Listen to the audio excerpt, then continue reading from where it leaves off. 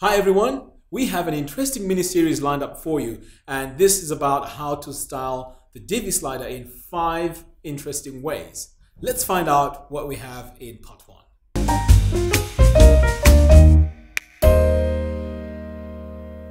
So in part 1, we're going to style the Divi slider to feature team members, and the design is going to look pretty much like this. And as you can see, this looks really cool. So let me show you how we managed to achieve this. Okay, so to get started, we need to be in our WordPress admin dashboard. So you need to log in. I'm already logged into my dashboard, so I'm going to go ahead and create a new page. So to create a new page, I'm just going to come here to Pages and then click on Add New. We're going to call this page Part 1. And then I'm going to click on Use the Divi Builder. Now I'm running Divi 3.0, and we might as well go ahead and use the visual builder because this is a more fun way of designing our pages. Okay, so I'm going to go ahead and click on Use Divi Builder. Right, so the first thing we need to do here is to add a new row, and the row we're going to add is a single row. And then the module we're going to add is a slider. So I'm going to scroll all the way here until I find slider, click once on that, and now these are the slider settings. Okay, so the first thing we need to do here is to show the arrows, show controls. We're going to leave that to yes. Automatic animation, we're going to click on, and then on the automatic speed, we're going to change this to 8,000. So that'll be 8 seconds. So moving on, the next thing we need to adjust is continue automatic slider on hover. We need to set that to on. Okay, so that's all we need to do for the general settings. Next, we need to go into the design settings. We're going to change the header font to Cantata 1.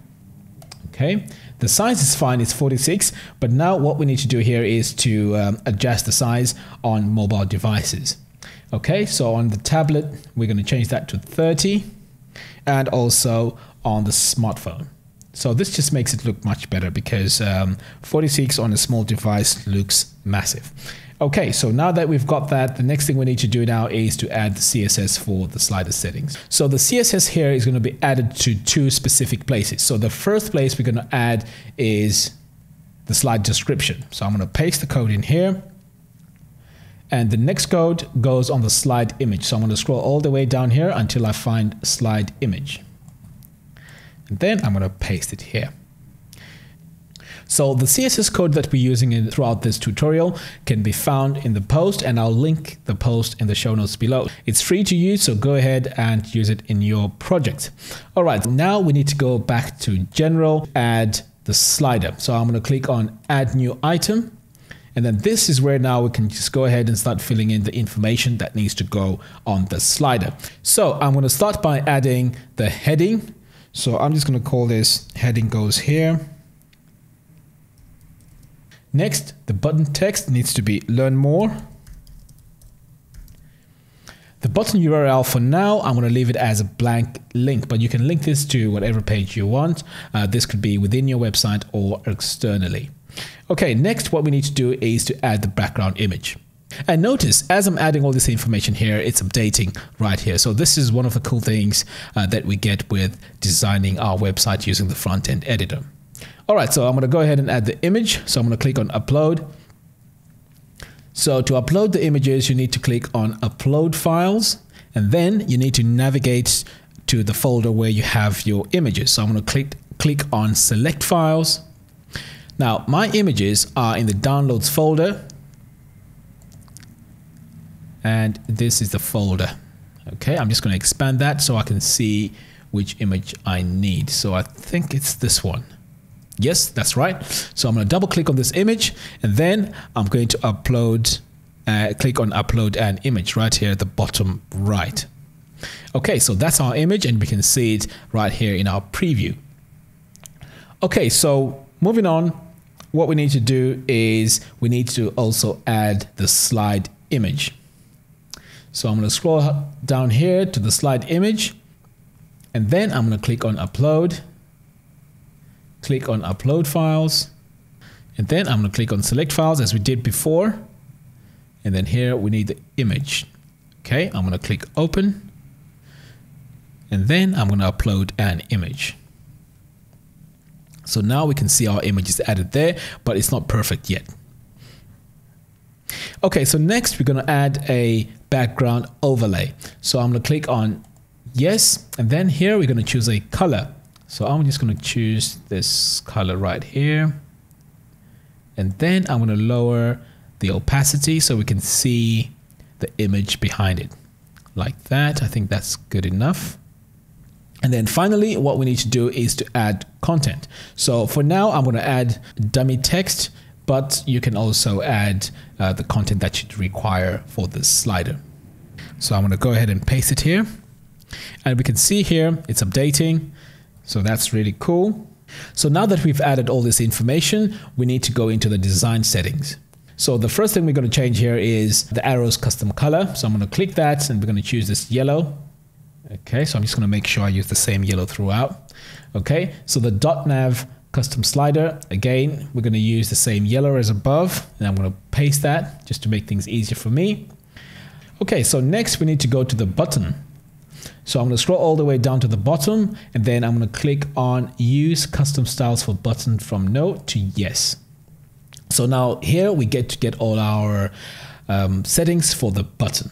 Okay, so I'm going to first start with the background color. So I'm going to click on the button background color, and I'm going to paste the same yellow that I used right there at the top. And we can see now our button has changed.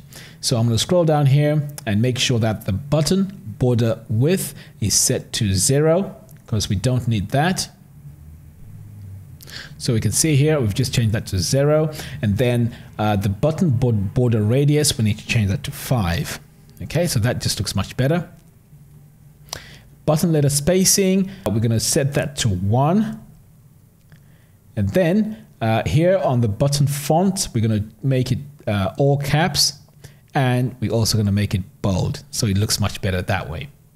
Okay, so that's looking good so far. We're going to scroll all the way down here to the bottom and then just make sure that we add a button hover color. So here I'm going to click and then paste that yellow, but this time we're going to add a bit of transparency to that, like that.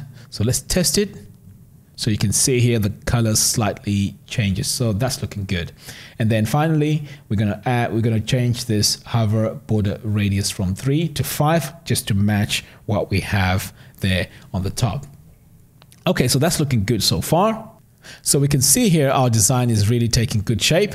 So finally we need to add the CSS code. Okay, so the code we're going to add here is very important because on small screens, we don't want the slide image to get cut off at the top. So this code prevents that from happening. So to add the code, all we have to do is to go all the way down here and click the expand settings. And then we're going to go into the page settings. Okay, so I'm going to click once on that. And then we're going to go on to the CSS and paste that code here. So that's all. And that's looking good. So I'm going to go ahead and click on save changes.